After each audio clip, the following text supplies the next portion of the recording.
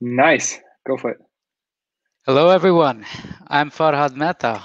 On the behalf of the ZuriHac Organizing Committee, I would like to welcome all of you to ZuriHac 2020, the Social Distancing Edition. Since we are currently in the middle of a pandemic, we're not able to meet in person as planned at the HSR. Nevertheless, I hope that we will have as good a time online and hope that we'll be able to welcome you in person at the HSR next year. I would like to introduce you to the other organizers of this year's ZuriHac. Jasper, wait for us, cool. Yuri, yeah, that's Yuri, and Baike. Great. So I think Bika, you will introduce a little bit how to participate.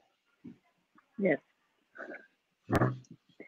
So ZuriHac 2020, what is happening? Clearly, we are all remote this year, but we're still having ZuriHac. Our goal is the same. It's collaborating, learning, teaching, and socializing with each other. We will be using Discord as our hub this year. Everything important will be posted in our channel announcements, like when a talk goes live or when a track is about to start. You can always ping one of the organizers or the moderators by using the handle @moderator in any chat, or use the help desk channel if you have a question or if you want to set up another channel. The talks will be streamed on YouTube and the links will be announced in announcements. So how can you participate this year? You can hack on a project. You can surf to our website, ZuriHac.com, and go to the projects page. All the projects will be listed on this page, or you can also add your own projects. You can watch a talk on YouTube live or later, as everything will be recorded. You can also join one of our tracks, the beginner track, the advanced track, or the GHC track, or present something that you are interested in, a project or a favorite topic in our hallway channel, or hold your own workshop and ask in the help desk channel for your own channel. And most importantly, you can also socialize with each other in one of our social challenges channels, like Lakeside, Ola, Barbecue, Coffee Machine, and talk with everybody else. This is the schedule of this year. It is pretty packed, but you don't have to participate in everything. You can choose what you want to do. Everything that I've just said will be on ZuriHac.com, and it will also have our up-to-date info. You can also add the schedule from our previous slide to your Google Calendar by surfing to this website. And of course, keep an eye on our announcements channel. Yuri will run you through all the talks now. Yeah, so here's the talks that we're going to have, like a really exciting lineup. I'm personally very eager to participate in those. I'll let you have a look. I won't read them out loud, but the talk following this opening ceremony is the one by Rob Ricks at 15:15. So how can you participate during talks? I think disabled the YouTube live chat feature. So because we will have the discussion going on in Discord, and feel free to just write there whatever you want to each other during the talk. Towards the end of the talk, you can ask questions and you can upvote them, and we will make sure that we relay them to the speaker. So Jasper will just read them out loud and make it a little bit less chaotic to get your questions to the speaker. We also have a really exciting beginner track lined up. So this is 4 sessions, all basically belonging together. So you're encouraged if you start to do that whole chunk. And we really made sure, and rather Julie and Chris Martin made sure to make this accessible to any level of beginner. So one possibility, for example, is that all the exercises can be done on Replit. So if you don't have an account on that yet, you can do that now. It's basically an online coding environment where you can just have simple Haskell code be compiled, and it's zero setup. So it's super easy to get started on it. And then kind of mashing in with the beginners track, an optional event that we're very excited about is the mob programming session. So physically, this has been done in the past by Caroline and Gail, and it looked like a lot of people around one computer collaboratively programming. Remotely, it will be that we have capacity for 28 people to log into a Visual Studio Code live share session. So you can install that plugin. We'll give you more details. And then we will also stream it on Zoom. So if there's 100 people in the beginners track, you can all watch, but only 28 people can participate. And you will collectively try and program Space Invaders, which is really cool. We have an advanced track, 2 independent sessions by our friends at Well Typed. And then we have GHC tracks, similar to last year, on really exciting and advanced topics. So feel free to join those. And they are also independent of each other. So you can just join as many or little sessions as you want. With this, I give over to Jasper. Hey, so hi everyone and welcome again. We're using Discord as a main sort of platform this year. I'm also fairly new to using Discord, so here are a few quick tips that are pretty essential.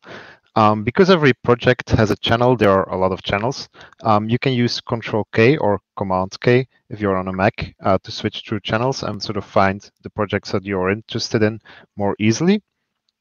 By default, in the voice channels, if someone leaves or joins, a sound will play. This gets very annoying if you're like 20 or 30 people in a voice channel, so we recommend turning that off in settings notifications. If you are not sure if your mic or your webcam is working correctly with Discord, you can also test that yourself if you go to settings and then voice and video.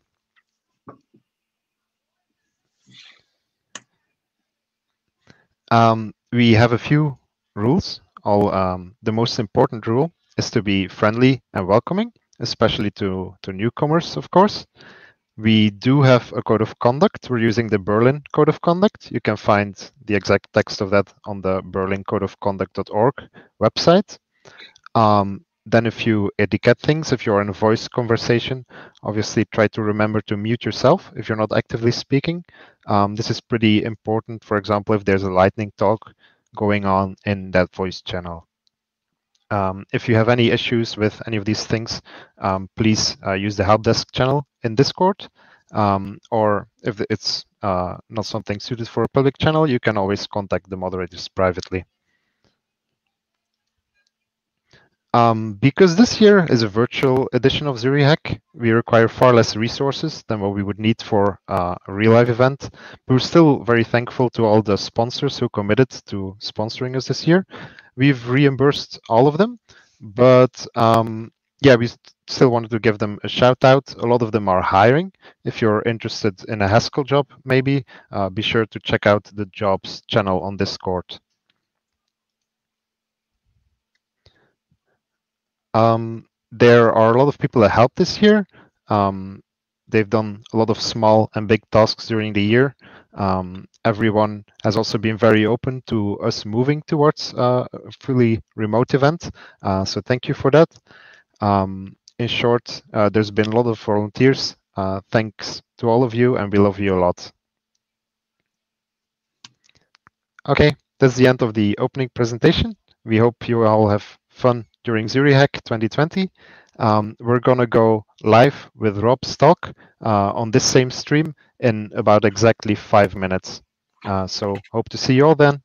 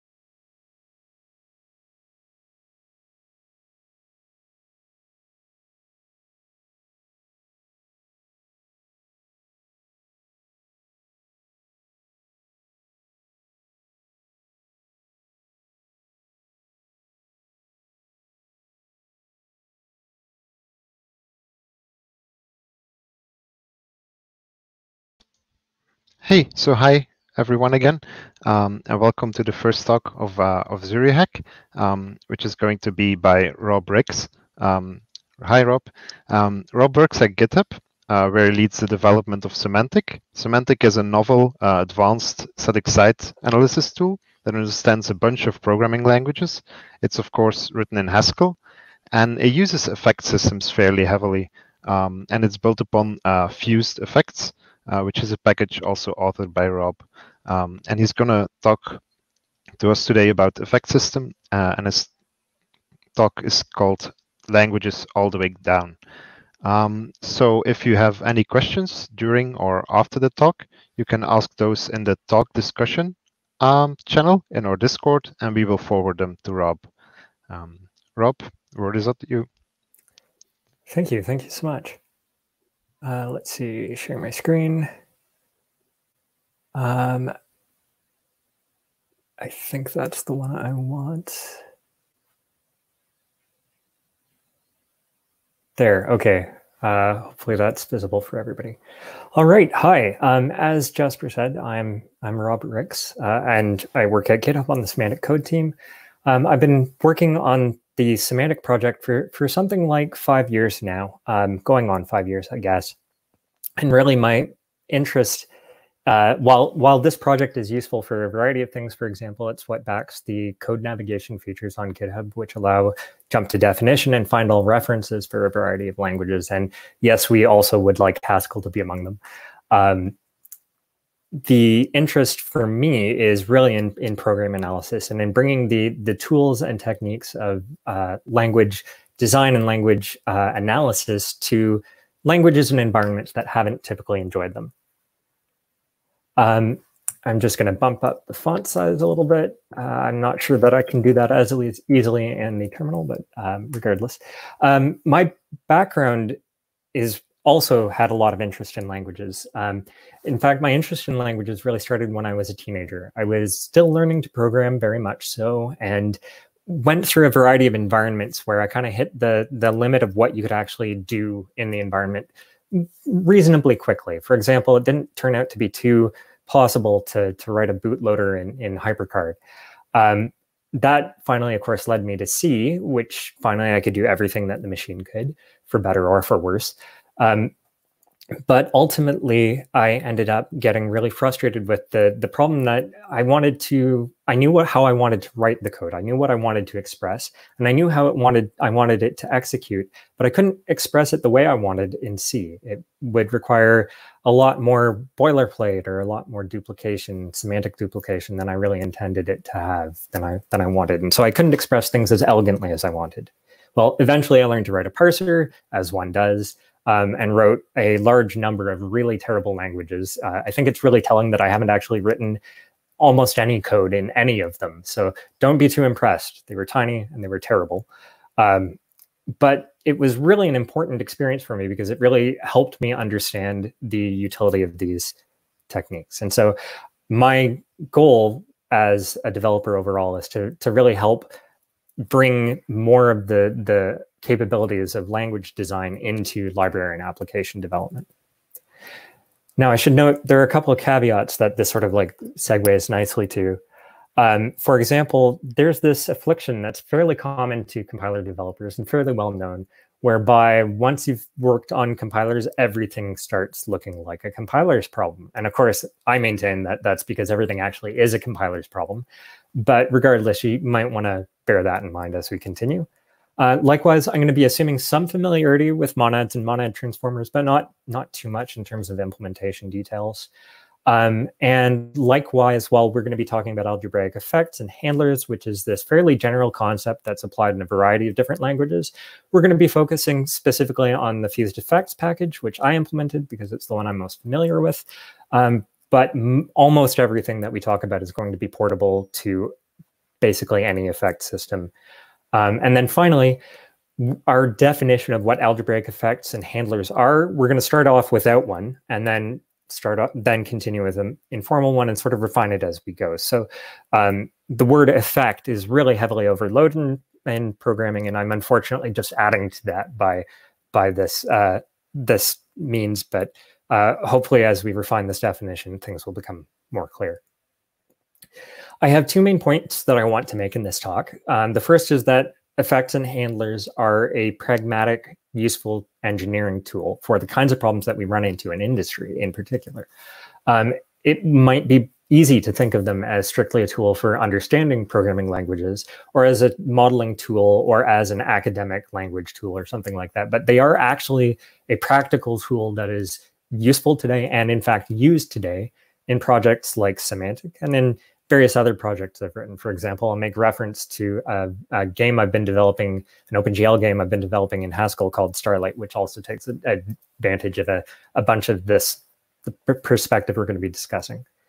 So the utility of these tools really comes down to three key pieces: that effects and handlers allow us to have a great deal of abstraction, that in turn enables a great deal of modularity, and that also allows us to systematize the way we apply various of the engineering principles that we want to use in our systems within a real code base. The general recipe that one follows in this case is to figure out a set of operations that relate to one another, to define the laws that connect them. Often at this point, then to start actually writing actions against the code, even if you don't have an implementation, because things will compile and you can make sure that stuff makes sense at a very high level. Then to define implementations of them, handlers, and refine this iteratively, guided by your experience using them. That's a lot to bear in mind. We're going to look at it a little bit more as we go on, but that's the general recipe that one can follow with this sort of thing. And the second point that I want to make is that effects and handlers give us the opportunity, or allow us to a perspective that turns out to be really useful, that of language design as it reflects on application design. So really a way to view our systems through the lens of language design, and a way to use the tools, techniques, and methods of language design in system application software design, pragmatic day-to-day work. That comes down to a connection between language designers' interest in syntax and semantics, connection between that and the software engineers' interest in interface and implementations. This allows us to have modularity at the appropriate boundaries, and even further allows us to bring approaches from compiler engineering into library and application development. It further allows us to take tools and principles from software analysis, static analysis, program analysis, and instrumentation, and apply them in our own software. And I think most importantly, it offers us a perspective that can really lead us to a better way of thinking about reliability and about modularity, and we'll see more of that as we go on. Now, we're talking about Haskell, and so it's useful to start off with some of the properties of Haskell that we enjoy as programmers. Haskell is a lazy programming language. That's certainly a big differentiator. Non-strict evaluation order. It's also a typed language, which is a kind of a great thing. And it's a pure functional programming language. We're going to be talking mostly about pure functional programming and only a little bit about types and not really at all about laziness. But functional programming is itself kind of a useful tool for engineering all by itself, right? And that boils down to the fact that it enables excellent modularity. So to give an example of this, we can take a function like double, which just takes some value rather and doubles it, and another one, incre, which adds 1 to it, and compose them together into this 2n+1 function, which we can see doubles the value of its argument and adds 1 to it. And so we can see how this operates as we go along. That means, as a result of composing these things together, we can actually understand 2n+1 at a very high level, strictly in terms of its component parts. And the value of doing this is really given to us by the fact that these are pure functions. We don't have to worry about any side effects coming into play because we're just doing operations which can't really fail, addition and multiplication, and composing them together into something that we can understand by these pieces in isolation. So understanding double and incre is enough really to lead us to understand the combination thereof at a high level, certainly. Now, On the other hand, sometimes we do need to have side effects. We need to have something more complicated in terms of control flow. We might want to be able to throw exceptions, or we might want to carry along some state as we're computing things. And at that point, it becomes more difficult to compose these things because, for example, if we were going to compose write file on read file, the types don't line up properly. We can see from this that the type of read file, since it's returning an IO of string, isn't going to plug in nicely to the type required by write file, which requires a string. So we see we expected something here taking a file path to a string, and in fact, we got something taking a file path to an IO of strings. So write file would have to have some way of eliminating the IO action. Well, fortunately, composition is actually a much more general tool than strictly appears within the context of Haskell functions. It's a tool from category theory that I'm not going to talk about in that context at all, but we can see that it's also actually applicable to monadic functions. So that's functions which perform some effects. So I'm going to use the word for now. I'm going to be using the words monadic and effectful and impure more or less interchangeably. And we can see this in the example of copy file to standard error, for example, which will read a file, given some file path. It will read a file and then compose that onto a computation then that writes the contents of that file to standard error. And so we can see copy file to standard error. We can use this to dump out some secrets that we've stored on the file system. Closely composition turns out to be, which is what this operation is called. I usually call the operator itself the left fish operator for reasons that I hope are obvious. You can see from its type, though, that it's really closely related to our familiar dot operator, the pure function composition operator. It's related in the sense that it basically lifts the composition of functions through some monadic context in the domain of these functions. So given impure functions or effectful functions between B and C and A and B, we get an effectful function from A to C. And so we can see that F on G, F dot G, is analogous to F left fish G. It's essentially just the same concept of composition, just in a context where now we can also deal with effects. And the only constraint that we have is that M, the context in question, is a monad. As a quick aside, we can see that there's also a similar relationship between the dollar operator and the left bind operator. Left bind might not be the one we're most familiar with, but it's the one that has the arguments in the right order for this analogy. And we can see that the application of F to X using the dollar operator is really analogous to F left bind X, the distinction being that our operations here are also able to perform effects, and it performs the effects on the argument before performing the ones on the continuation. I've just noticed that I've actually lied here. And it's not actually a pure function. I will actually write that as a monadic function F, because that's a copy-paste error. So having corrected that, this leads us to, again, to our initial definition of effects, which is that effects are more or less equivalent to side effects. We're talking about cases where we have interesting control flows. So something more interesting than just pure function composition going on with the bind operator. And that might be, carrying along errors rather, the possibility of failure, or carrying along state, or non-determinism, where we might be able to succeed arbitrarily many times or even just fail outright. So in this context, effects is roughly equivalent to monads so far. Now, of course, we've already got ways to work with effects in Haskell. We've been doing this for ages under this definition, certainly. For example, we've already seen how we can use effects in IO. IO, unfortunately, has some challenges. It's a little bit of a kitchen sink. If we are given an action in IO with the type like IO of unit, we don't actually know what this thing is going to do. We have some vague idea that it might perform some side effects, but given that the side effects it could perform include, mutation of shared global state in the form of, for example, the file system, we don't really have many guarantees here. And that is something that can make it, that can be pragmatically challenging, because we don't actually know, for example, that if we're given some innocuous action, that it's not going to dump glitter all over our console like this. If we weren't expecting glitter to be dumped all over our console, this could be quite an unpleasant surprise. Worse, it could be doing something where we're mutating state on the file system, writing files in ordering suddenly becomes extremely important to otherwise disparate parts of the system, simply because we happen to have used the same file name in 2 different cases. For example, deleting something that we expected to still be around, or overwriting a file's contents. So I/O is not maybe the ideal expression of side effects for a number of reasons like that. On the other hand, we also have other monads which we can use to express errors. For example, either. Either gives us the ability to express an error with a failure with a given error value.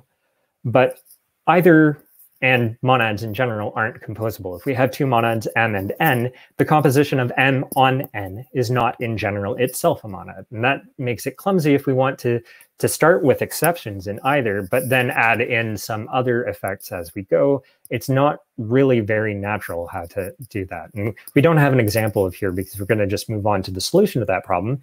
That is to say, monad transformers immediately. This is exactly what they were introduced to deal with.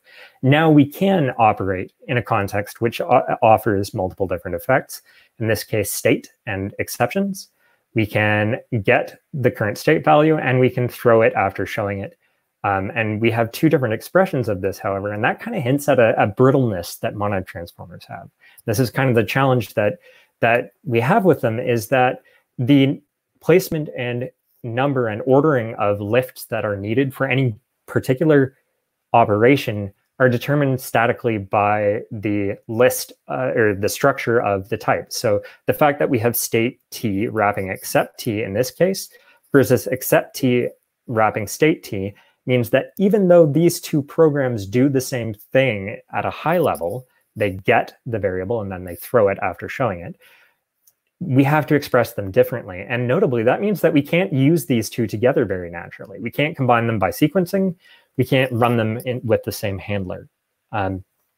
Really, what we would like to be able to do is express something that is able to describe these operations without tying it to the concrete ordering of these things. And that really hints at a more general problem that I/O, concrete monads, and monad transformer stacks all have, which is that they are coupling too much, really. It's a modularity problem. We have tight coupling here between the operations in these specific effects and these types. Likewise, we have tight coupling in I/O between the use of putting a string onto standard error to the fact that it's the implementation of hput string line provided in I/O. We don't have a way to say substitute in something else, and that is really problematic if we want to do something like testing, where we're in an environment where we need to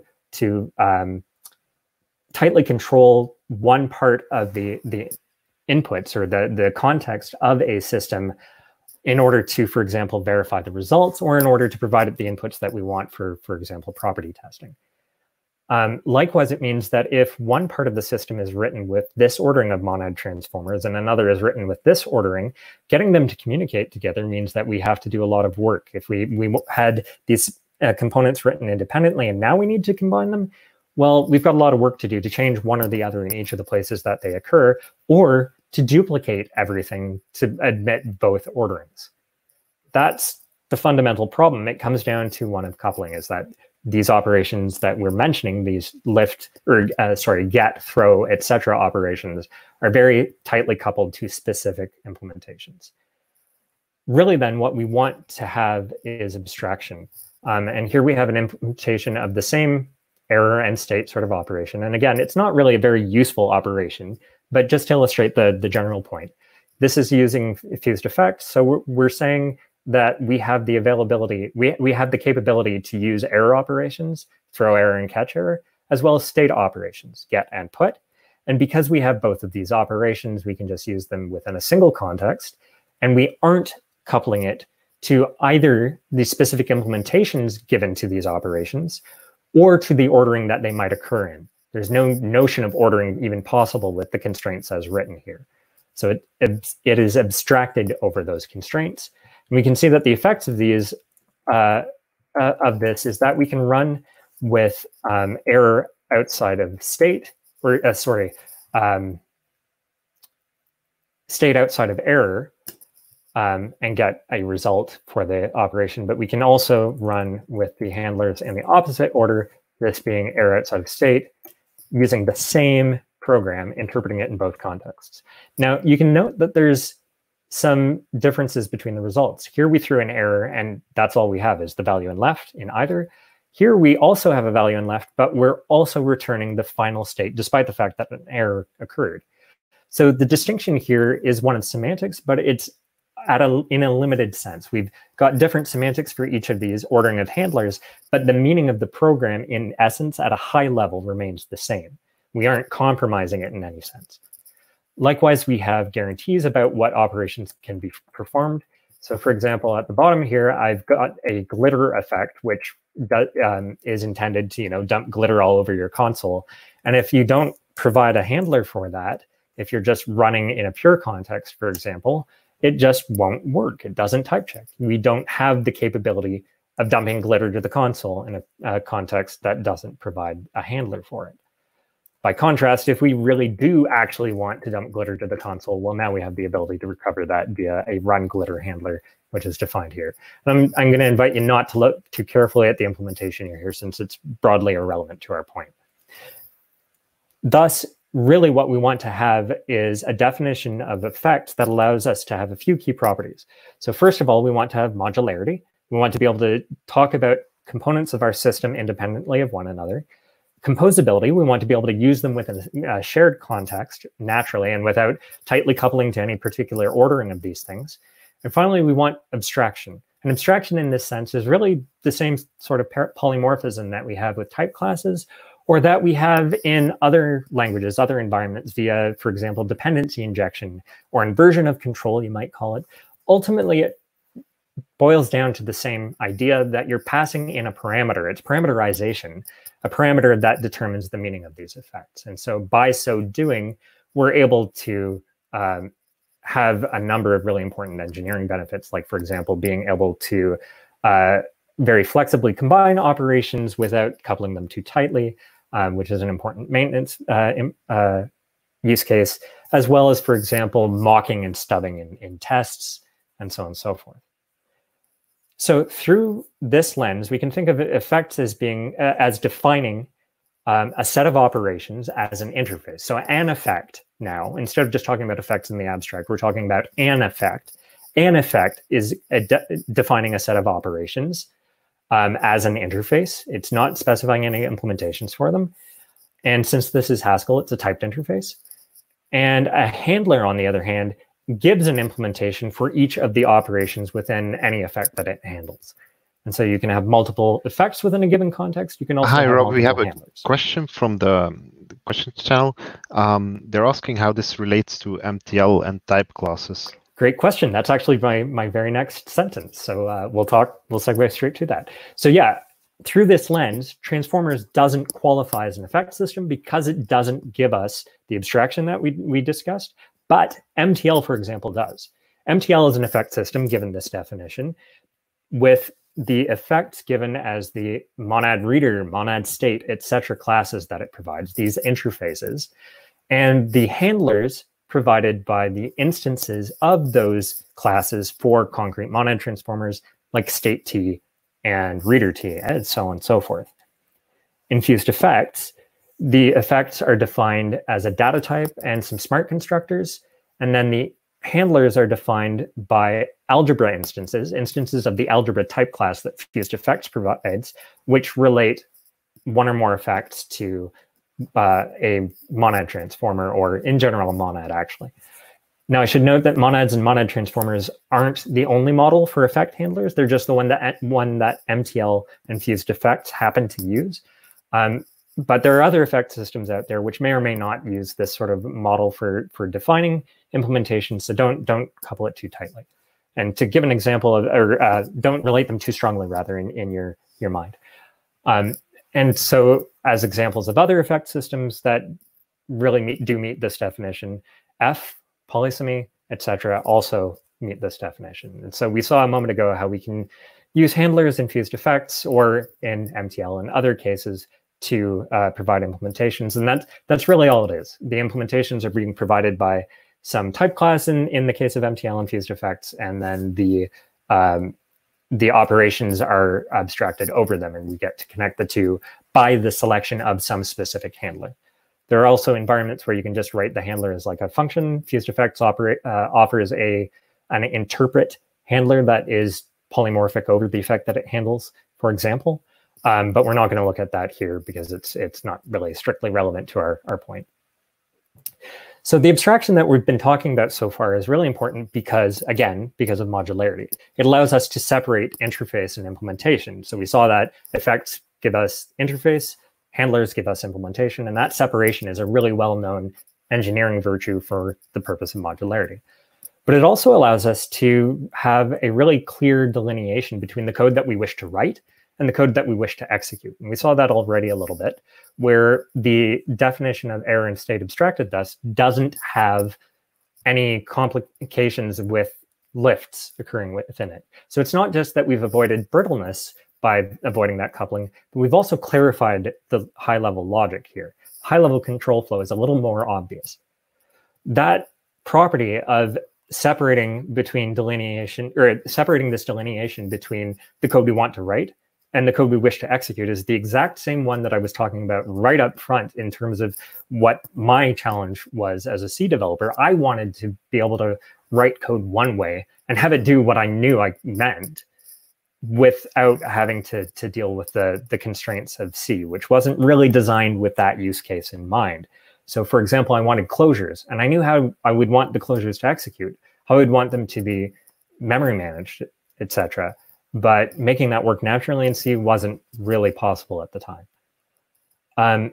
It also, though, allows us, by the same token, to have distinct execution strategies, which we can select by arbitrary means. And by distinct execution strategies, I mean, for example, having different orderings of the handlers that we're applying, which we saw before, which, as we saw, means that we might have different semantics in terms of the specific return values and whether or not we get a final state when an exception is thrown.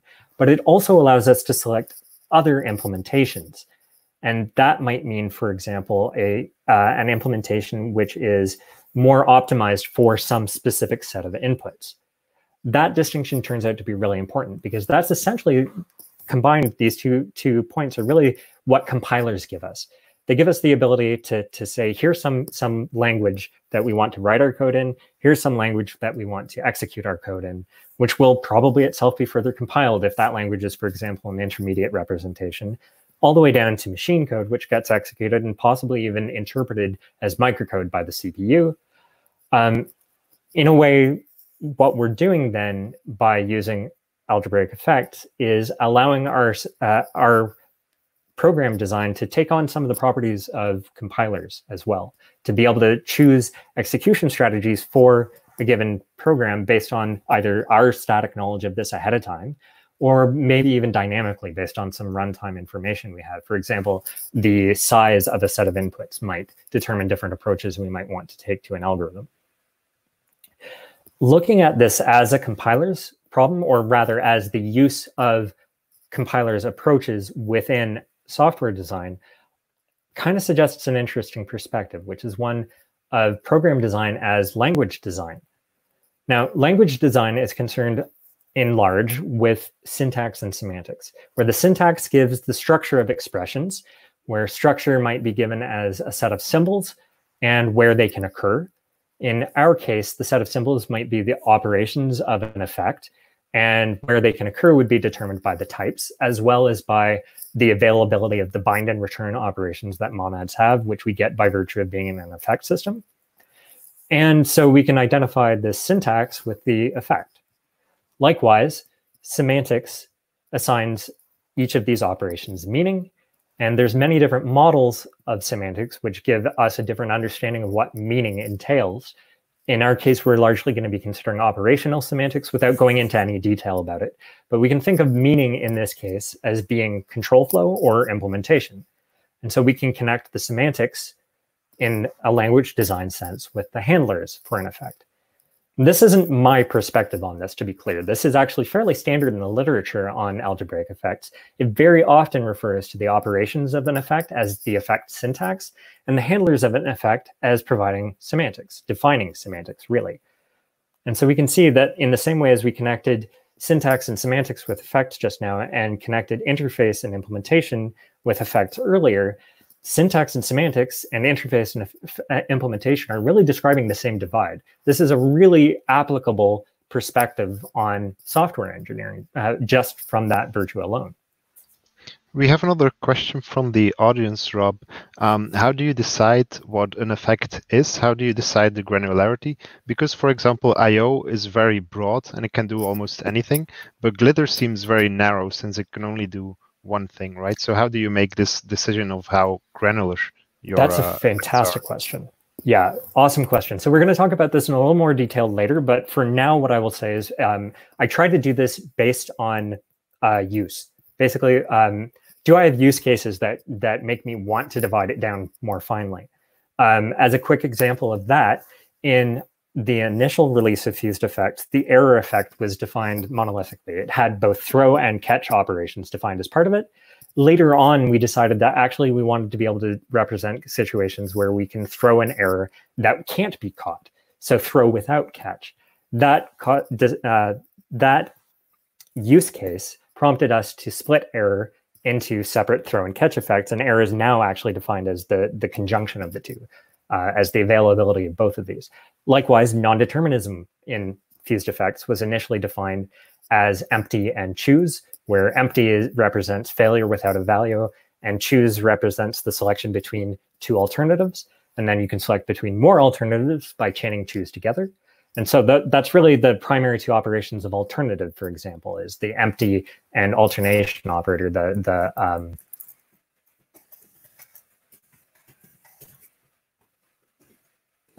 one.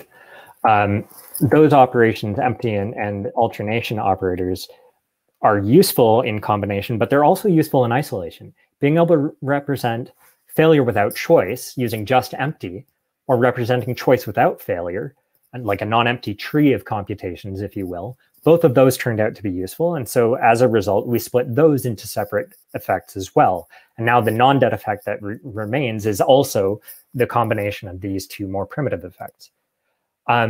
It might suggest to you, well, maybe then I should just divide everything down to its most primitive form and say, actually, I'm going to put every single operation into its own effect.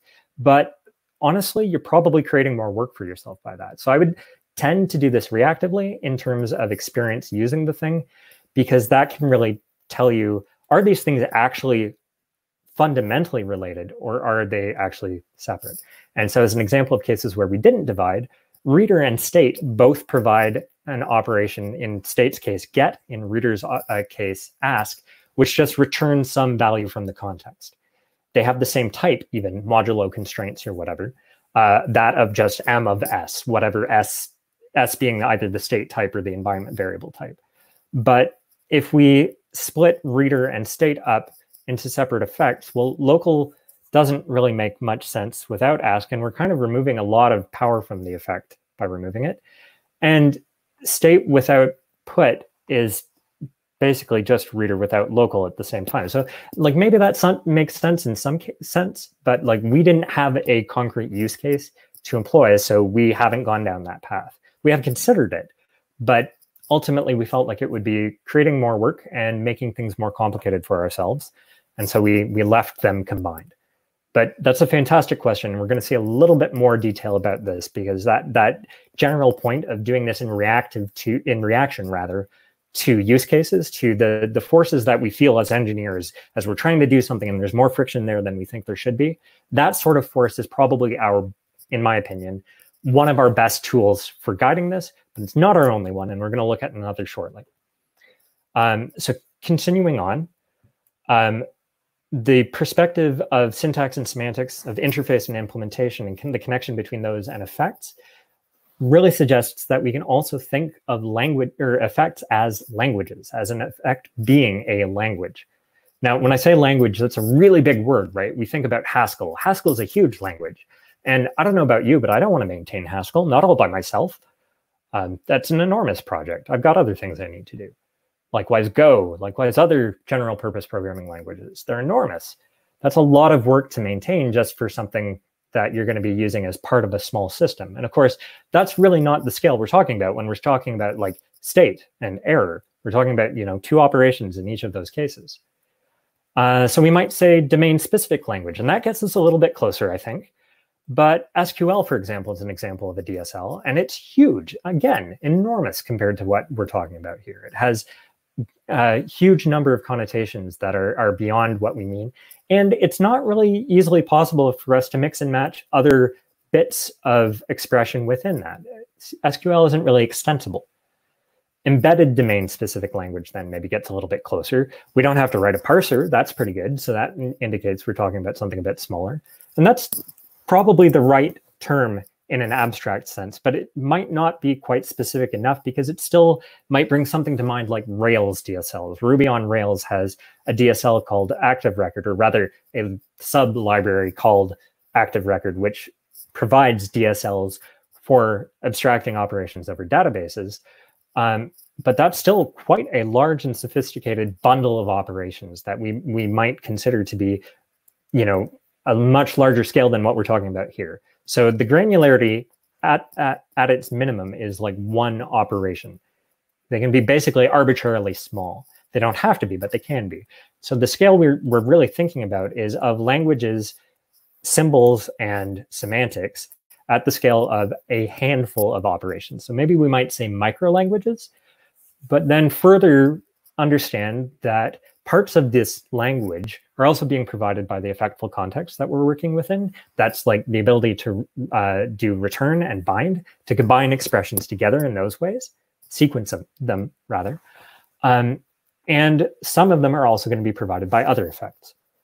So while we talk about effects as languages, we're not meaning at these large scales, we're meaning extremely granular. And I'm going into all of this detail not because the terminology is extremely important, but because I want to convince you that the perspective of effects as languages really has a lot to offer us. So for example, if we're talking about the error effect as a language, we're talking about the language of catchable failures with an error. So failure with a value and the possibility of catching it. If we're talking about reader as a language, we're talking about the language of a single locally configurable parameter. State is the language of a single mutable variable.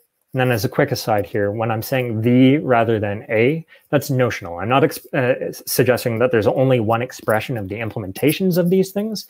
For example, you can express state via get and put operations, or equivalently by the state operation in the monad state type class, which can express both of these. So again, it's not that there's only one implementation of this, but rather that the concept of something that can express those state operations, that's the uniquely determined thing. So it's the language, but not necessarily the implementation of that. Now, we might well think in terms of DSLs already.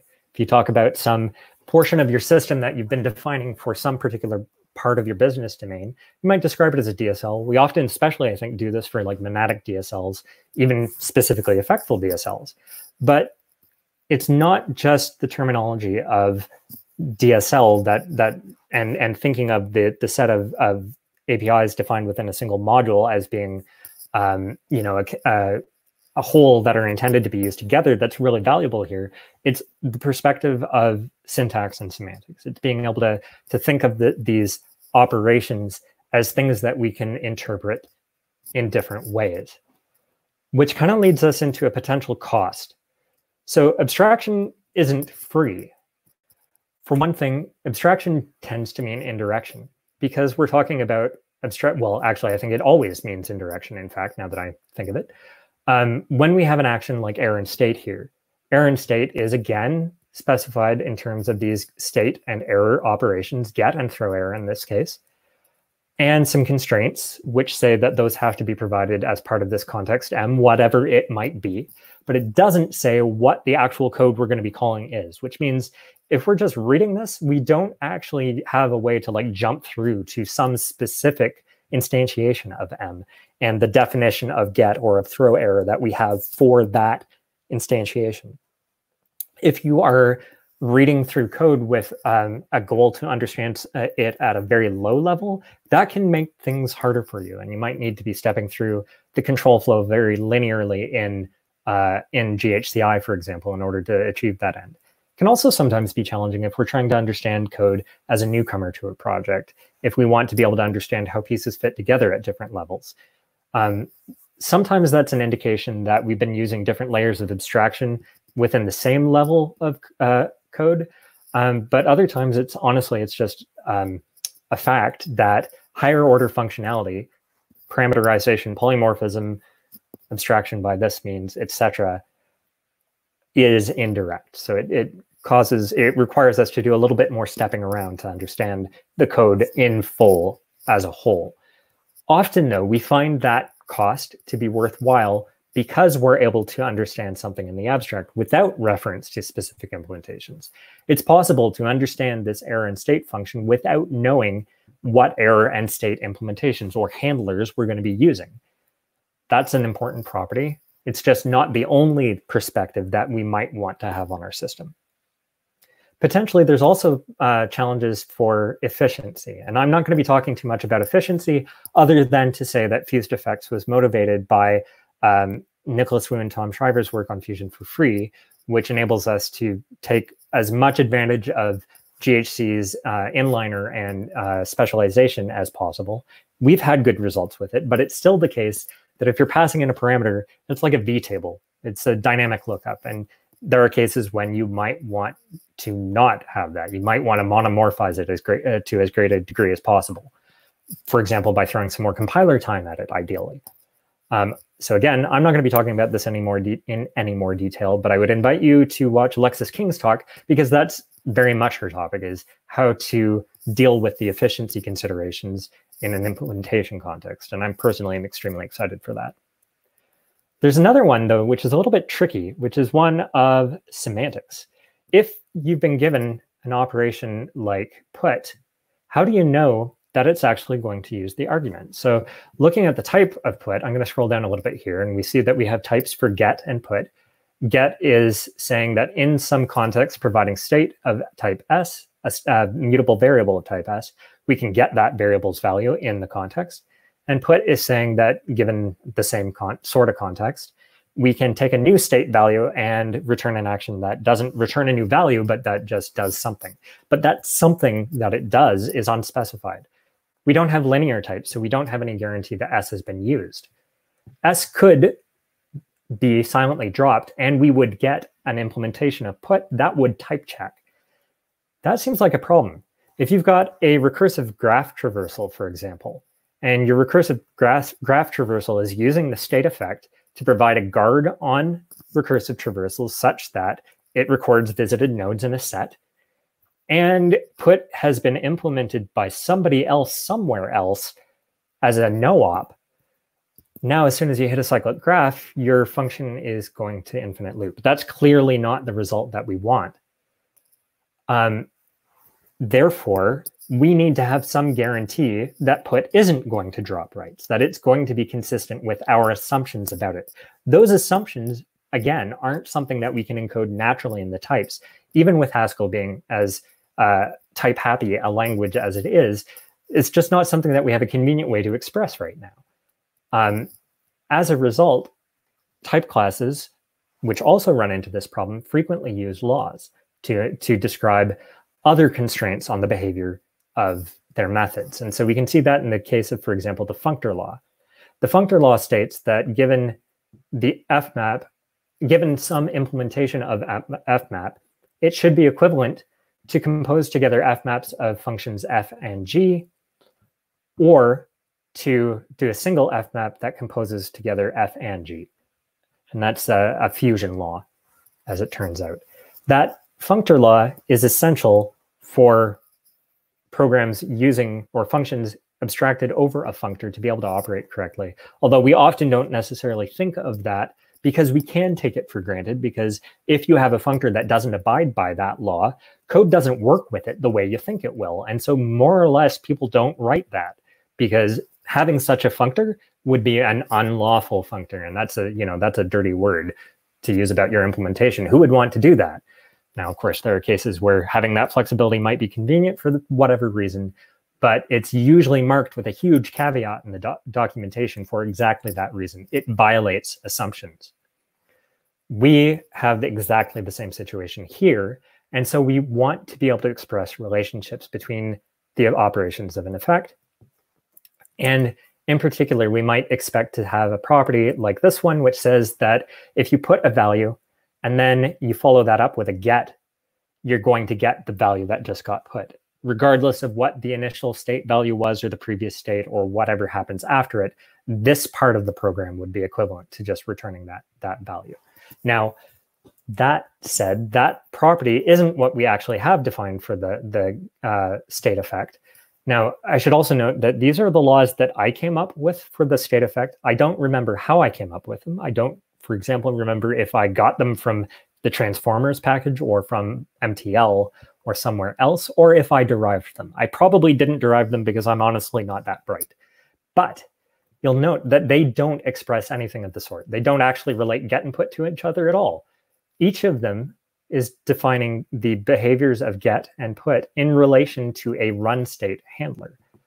Now, in the case of a package like transformers, that might be with reference to some specific implementation of run state. But in our context, we're abstracting over the handler. We want to express these laws in a way that should constrain every handler and not be specific to some specific one, or else it would be a law about the handler and not a law about the effect. Therefore, when we talk about run state, and I've got a bunch of detail here, and this is all pushed up on GitHub, so if you want to look at this in more detail later, you can. I'm not going to run through all of it myself, but you can think of the set of laws for an effect as being like parameterized by a handler. So something has to have supplied a handler, which we will locally call run state, which has approximately this type, and by handler here, I mean a function rather, which has approximately this type and which satisfies the laws that we've described. And so these are really it's something that we might be able to provide in a property test, for example. So A would be universally quantified by the property test, as might K and B and even M, but run state would be constant for every handler that we're actually testing it against. So the laws remain abstract, that this handler gets specified more concretely. But as a result of that relationship, we can relate get to run state, we can relate put to run state, and it's the same run state in both cases because it's quantified over, essentially. And as a result, that's actually, these two laws independently are enough for us to actually derive the property that we actually want. And you can see that in a little proof that I wrote down here. I was very proud of myself when I finally finished this because I think it was the first time that I'd actually successfully managed to prove something. As far as I know, I haven't actually checked it in a proof assistant or anything like that. But it's important to note all of this detail, this derivation, the fact that we have these two separate laws, etc., that's not where we started. That's certainly not where I would have wanted to have started if I could remember how I had done this in the first place. I started with the property that I wanted to hold. And I would encourage you, if you're thinking about defining operations as effects using whatever system, to do the same. Think about the properties you want to hold, because that's the important salient detail. And then maybe you can reduce that to something more primitive after the fact. If so, that's great. Heck, you might even be able to publish a paper about it. But you don't want to necessarily start with trying to figure out the most minimal, most primitive expression of this thing, because that's often going to be kind of irrelevant to what you actually mean at a high level. These properties are, yes, they're sufficient to derive the property we want. These laws are sufficient to derive the property we want, but they're not obviously so. I had to actually work out a proof to satisfy myself that that was the case. And so express the thing you care about first and work from there would be my advice. Likewise, we'll real quick touch on the laws for error. Here we have the law for throw error, which is described just in terms of run error and a continuation and bind. So what this says is essentially is that when you throw an error and then bind some other continuation onto it, it's the same as if you hadn't bothered binding a continuation after it. Another way of thinking of this is that throw error aborts. Likewise, catch error is related directly to throw error, and it says that this combination of throwing an error and catching it with some handler is the same as if you had applied the handler to the exception directly. Now, you'll note that there's no reference to, like, what if you have something larger than throw error in this position? Because, you know, you probably wouldn't do this exact code sample.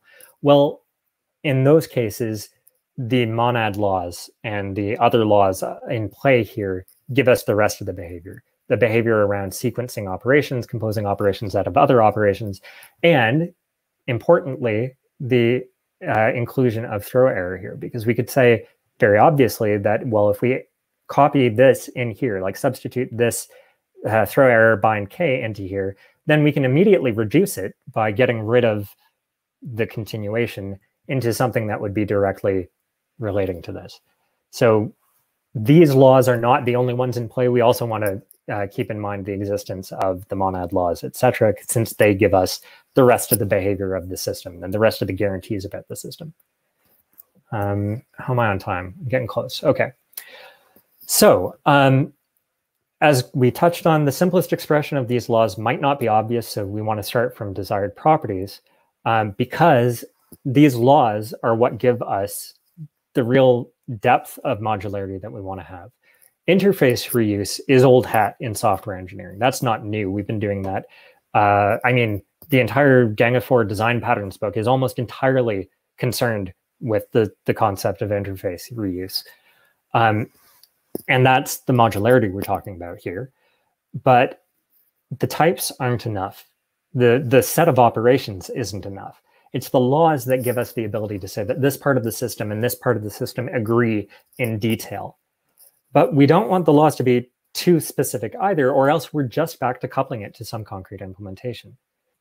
So laws should enable us to reason in isolation and to test in isolation, and even often to apply other rules or reductions systematically, so that we could have a handler that, for example, applies logging or something every time we put a variable. But they shouldn't constrain our implementation too much further than that. We're going to express our behavior as equations in some minimal sense, but those equations need to ignore irrelevant details, like implementation details, to as great a degree as possible. In short, we want to admit useful variance in implementations, and useful, what that word means, is going to really depend on the specific situation surrounding the effect in question. They should also admit interactions with other effects. And as we touched on earlier, error-infused effects today is actually defined as the combination of two different effects, throw and catch. But catch isn't really useful on its own. It's only useful in relation to throw error. So the law for catch error absolutely does mention the throw error operation, which is coming from the throw effect, not from itself. So it enables us to build non-orthogonal effects and interfaces.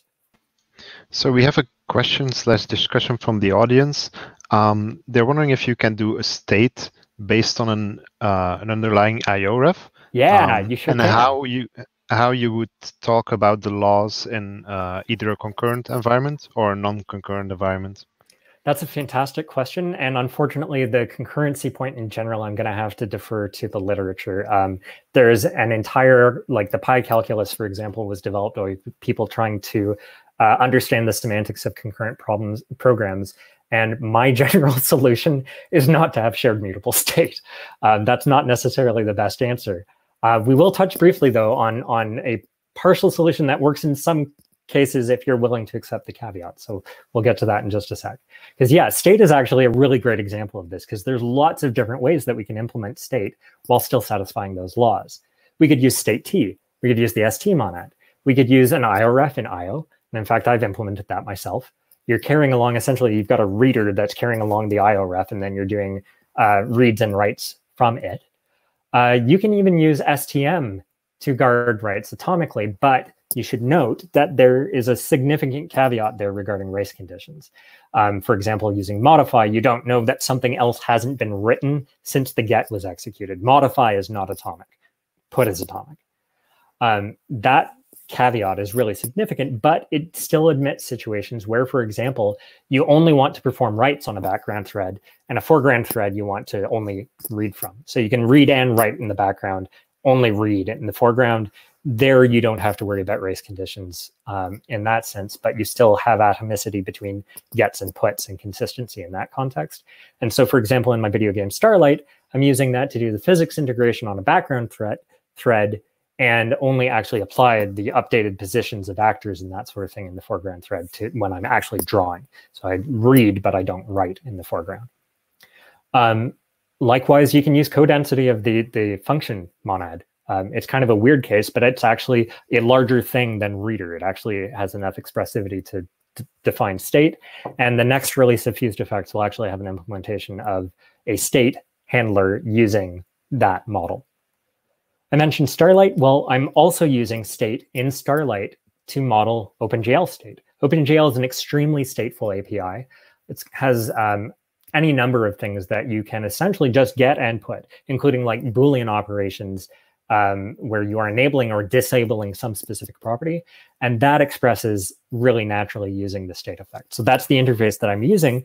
And the reason that I wanted to be able to do that is that it allows me also to use combinators, et cetera, that have been defined, abstracted over the state effect. So not a concrete action using state, but rather a combinator that says, as long as you've got some way to do stateful stuff, I can do some other stuff with whatever variable that is. I don't know anything about that variable. I don't care what it means, but I give you a way to, for example, use lenses with it. That's something that the lens package offers already. My colleague Patrick Thompson has a package that provides a number of the same operations for fused effects, combining fused effects and lens. And so I'm using that to great effect in Starlight. You could also have something that writes to disk or to a database or to the network, something that updates the interface, something like the Shadow DOM in React or something like that. If you know what the type is, your carrier can, for example, diff it and deal with updates to the interface by that means. That's a pretty cool capability. And it also allows us to tackle stuff that's not just like get and put, which is this extremely, fine-grained thing, single mutable variable, as we discussed, but also, business concerns, stuff like logging.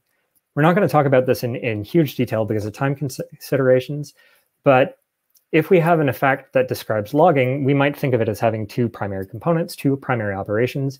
I'm going to ignore for a moment these, well, actually, I'm going to completely ignore these instances and the definition of the data type itself and just talk about these operations. We have a log operation, which takes a log level, info, warning, or error, and a string, a message, and logs it. And we have a labeling operation, which allows us to say that some portion of our program is going to be labeled in such and such a manner. And you can think of the labels as like, ideally, they're like contextualizing the operations running within, such that we would get a little bit extra information stapled on to the log messages over just the string itself. So this isn't structured logging. I wouldn't recommend that you use this implementation of logging, but it's a very simple way to express the high-level concerns in a way that can allow us to start thinking about what the desired properties would be. Now, I haven't actually proven any of these properties for any of the carriers that I'm about to show you. These are just ideas of what they could be, but they give us an idea of like where we would want to start thinking about these things. We probably want logged messages to be atomic. We don't want our logged messages to like clobber each other when they're going to the console or wherever they're going. We might want to say that we have thread local ordering. So not guarantee ordering between two different threads, but do guarantee it within a single thread of execution. We might want to have some sort of global ordering by means of timestamps or something like that, which might imply more synchronization between threads than would otherwise be the case. But that might be a refinement of this law that might be important for our use case. Laws really depend on what we're trying to do with the things. And so that's a really important consideration here, is that you might not get the exact properties you want right straight out of the gate. You might want to refine them as time goes on, as we discussed earlier. And then finally, labeling should contextualize messages in some way. I'm not discussing what that means here. It could be attaching data to the message. It could just be like wrapping sigils around the message. It really is determined by what your needs are. But we can already see that even without a precise formulation of the laws, we already have enough information or enough capability present to do some useful things. Like, for example, we can have an interpreter for logging that logs in IO. I don't remember if I actually have all of the details that I wanted. I do. Oh, I don't have that imported. Okay, so control qualified control dot logging dot tree as tree, and then I'm going to do the IO one as IO and the identity one as identity. I apologize. I meant to have those imported already. And now we can do something like, I'm going to do that action again, but with the IO1. Import data.foldable, I believe. Yeah. Okay. And so now we can see, okay, we're labeling a given span.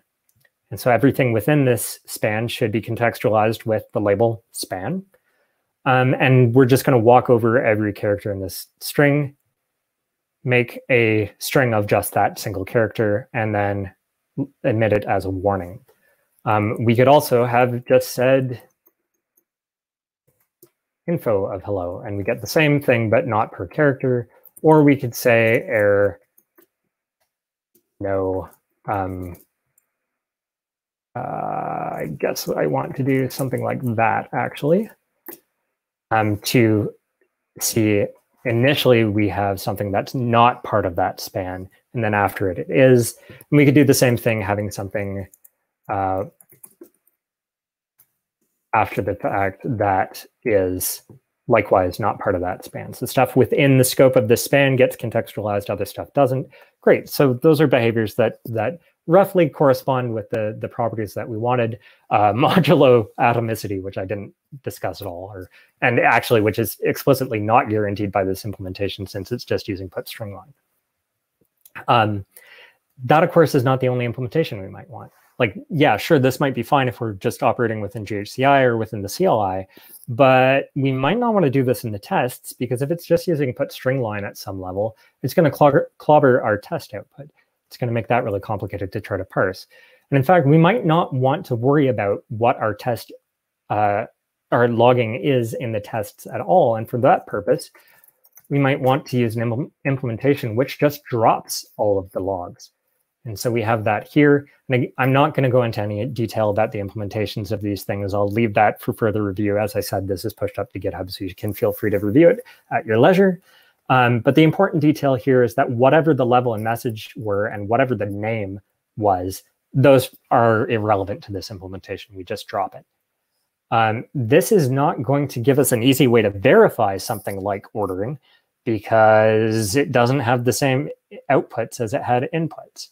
But it does give us the property that we can see that it's not going to like clobber our tests. And for something that we're just using in the tests alone, this is probably a perfectly reasonable implementation to start with, at least. In production, though, we might want something that's a little more subtle than that. Like, maybe we'll have added some sort of like ASCII or extreme coloring to our output for the CLI, but we don't want to use that in production. Or maybe we're using something in a context where we have some sort of observability software set up, and we want to emit a single high cardinality request or response or event rather per request. And so in that case, we might want to do something where instead of actually emitting the data or just dropping it, we want to collect it so that we can output it later. And for that purpose, we might have something that collects it together into a single value, a tree of type span here, which collects together any subspans and any messages at each level. So you can see that the top level global span has a couple of messages, and it has a subspan for the nested thing. And maybe there's another expression of this we could have used using either and a single list of these so that we'd have sequencing be coherent between messages and subspans messages. Again, not really salient to this specific discussion, but those are the sorts of implementation concerns that you want to be free to vary for other purposes or for arbitrary purposes.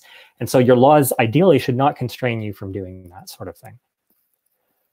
The modularity that we get as a result of these sorts of things allow us to do some pretty cool things.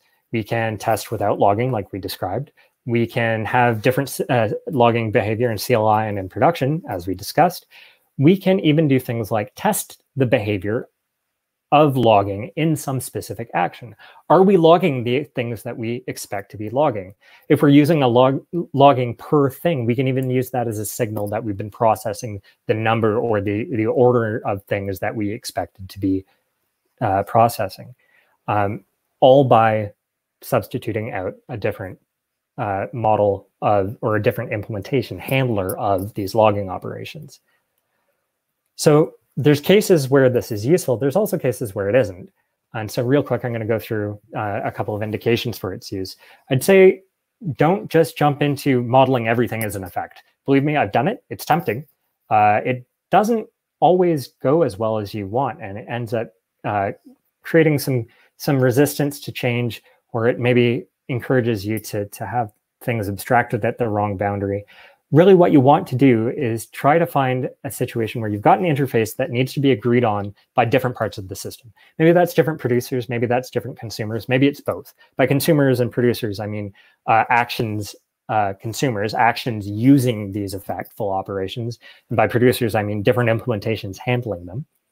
And you want to be able to change these different parts of the system without a change here incurring a change in another one. In particular, you want to be able to change an implementation without changing every consumer of that implementation. That, if you don't have that sort of situation, then coupling to specific concrete types or implementations might not actually be that big of a deal. So don't overthink it, basically. Likewise, if operations should be collocated with other effectful operations within a single context. Remember, it's not just that each effect is a language, it's that they can also be combined piecemeal with other effects to make an even larger language. We have composition or combination of languages. If you don't need that, maybe just a type class against some data type or other is going to be sufficient for your needs. Or again, possibly some concrete implementation, concrete type. Likewise, when you want to tailor execution to different environments, dev, production, testing, or different inputs or different situations, those are great opportunities for this sort of thing because you'll very naturally run into multiple handlers. Or when you want to do analysis and instrumentation, those are really important tools and techniques from language design and language tools like abstract interpretation, static analysis, that we can actually apply within our programs using the knowledge that we have about our systems, using this sort of model, using abstraction to provide implementations that give us that behavior. So an ideal case then is pretty general, ideally even one where we have combinators that we can define abstracted over the effects interface. So not just actions, but like combinators, like for example, the example I gave earlier of lens operators, which use monad state in the lens package, or in Patrick's package, use fused effects state effect to provide the combination of lenses and these stateful operations. Those combinators are great use case. Parsers are another example. We have operations like, or combinators rather, like optional, which is defined in terms of the alternative type classes, alternation operator and empty operator to say we want 0 or we want to parse 0 or 1 thing. Likewise, cases where operations and laws are clear, but note that they might not be clear when we start, and that this can actually be a useful way to clarify them. My point is not that that's what the precondition should be, but that's sort of like what the ideal end state looks like. You can refine your way towards a case where you understand the laws very clearly, and that can actually be a really useful process for understanding your system in great detail and figuring out what those boundaries, what those interfaces really need to be. And further to that point, the ideal case is one that's been refined by experience. This is one where you've been using it. One quick final thing to conclude with then, to recap, we have advantages both pragmatic and in terms of perspective from using effects. We can apply these things today, and they lend us a really useful model for thinking about this that can encourage us to think about the relationships between parts of our system as a whole in terms of laws, for example.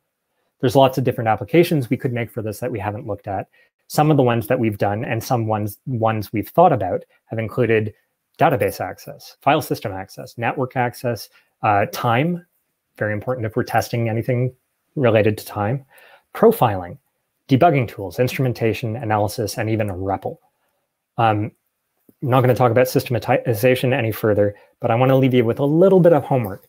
One thing that you might want to think about is how to express the laws for something like logging. What properties do you want, and how would you verify them? And then secondly, maybe define a teletype effect. Now, I had intended to actually write out what the interface for that would be. I'll direct you instead to the Fused Effects library's README, since it, I believe, gives either the README for Fused Effects gives the teletype example. It's more or less a canonical example. You want read line and write line. Try defining that, and try thinking about what laws you would want it to abide by and what kind of implementations you could have. And finally, thanks and acknowledgements. I want to thank my team, especially Tim Clem, Eamon Nadeem, Rebecca Valentine, and Patrick Thompson for all of their help, encouragement, and support. And also the research community, especially Nicholas Wu and Tom Shrivers, who are the authors of a lot of the work that is behind Fused Effects, and also Paul Hudak for the phrase he gave us, DSLs are the ultimate abstraction.